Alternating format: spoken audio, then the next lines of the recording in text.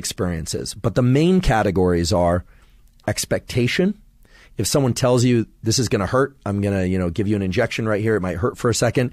That's very different, and your experience of that pain will be very different than if it happens suddenly out of the blue.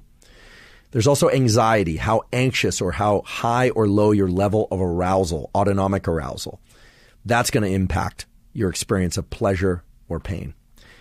How well you've slept and where you are in the so-called circadian or 24-hour cycle.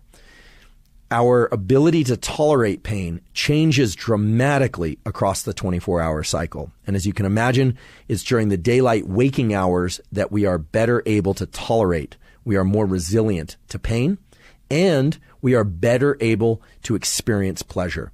At night, our threshold for pain is much lower. In other words, the amount of mechanical or chemical or thermal, meaning temperature stimuli, that can evoke a pain response and how we would rate that response is much lower at night. And in particular, in the hours between 2 a.m. and 5 a.m. if you're on a kind of standard circadian schedule. And then the last one is our genes. Pain threshold and how long a pain response lasts is in part dictated by our genes. So we have expectation, anxiety, how well we've slept, where we are in the so-called 24-hour circadian time, and our genes.